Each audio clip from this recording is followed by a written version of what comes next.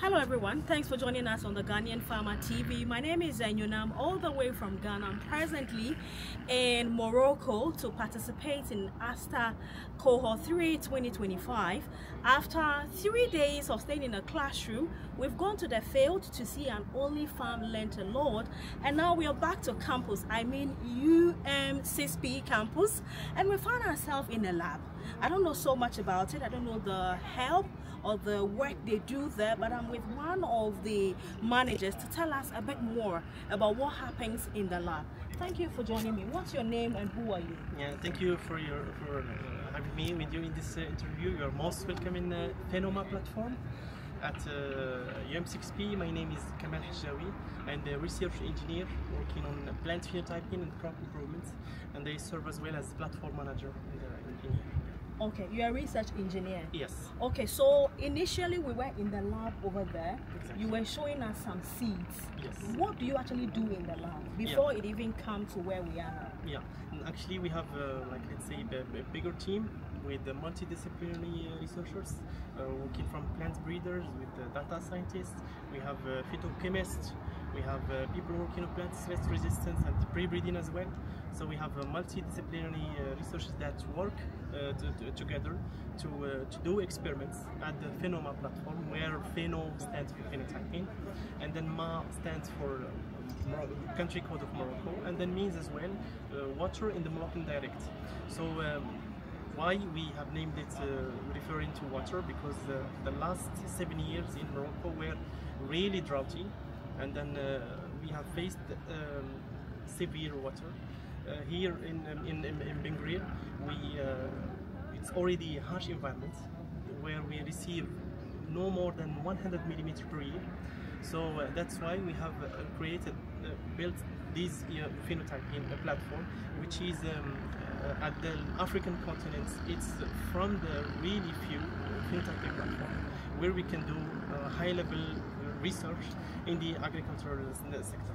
So we have many components in the platform.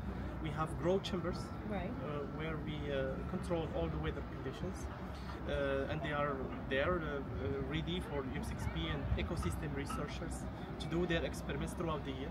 And we have as well a room called Pheno Mobile.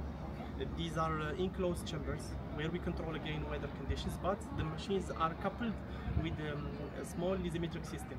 It's a balance that will weight the pot, and then a calculation will be made to irrigate automatically, compensating whatever water was lost by transpiration. So we can work on drought in the atmosphere, what is called VPD, and we can separate it from drought in the soil. Yeah, so we can work on the different stresses, these two stresses, or either even combine it with another biotic stress, like let's say the parasitic weeds or diseases or pathogens. Yeah. So we have like let's say a small germplasm of different kind of crops. We have cereals, like a small germplasm of bread wheats, durum wheat, barley. Okay. And then we have legumes as well. We have lentils, chickpea, faba bean, grass pea. And we have also some really African crops like pearl millet, and then cowpea as well. So we do have collaborations with many institutions throughout the African continent or worldwide. Okay. We work with the Ghanaian collaborators, APBA, right, and the Ghana University, the Ghana University of Ghana. University of Ghana, right, exactly, with the Prof. Eric Dankwa, yes, and his team. We do a collaboration to make, let's say, a network of plant breeders at the African level. Right. Try to network in and then invest in the young future leaders, right, in the agricultural sector. Okay, yeah. So is it from the growth lab and the other lab, then you end up here, right? Exactly, yeah. Okay. It's a workflow, right, from seed to outdoor system. Right. Beyond here, do you give these seeds to farmers, real farmers, to actually grow on the field? Actually, what we do is we work in a close relationship with the Moroccan institution called INRA. Right. It is the National Research Institute working on agriculture. Yes. So this national system, they have, let's say, experimental stations throughout Morocco, in all the agroecological places in Morocco. So we give them seeds, let's say the good selected germplasm. They will test it in different stations, and then they organize farmer days where they invite farmers to come and see those varieties, those good genotypes that may go to the farmer feed by the way. So we work in this hand in hand. Yes, hand in hand. Yeah. Okay. But we, like, let's say we don't have our work stops in the, let's say, variety registration. Right. From variety registration to technology transfer to farmers, it's to INRA and ONCA, another institutions that now get to the farmers. Exactly. Okay. Not right from your lab to the farmers. Yes. Okay. Okay. Because you know, farmer you need to know, you need to have a network. You need to speak the language of the farmer.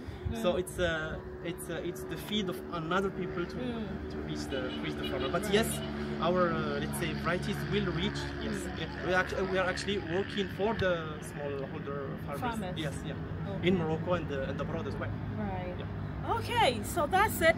A lot of science terminologies, okay? Yeah. But I'm excited that he knows Professor Dankwa, who is doing an excellent work back home in Ghana.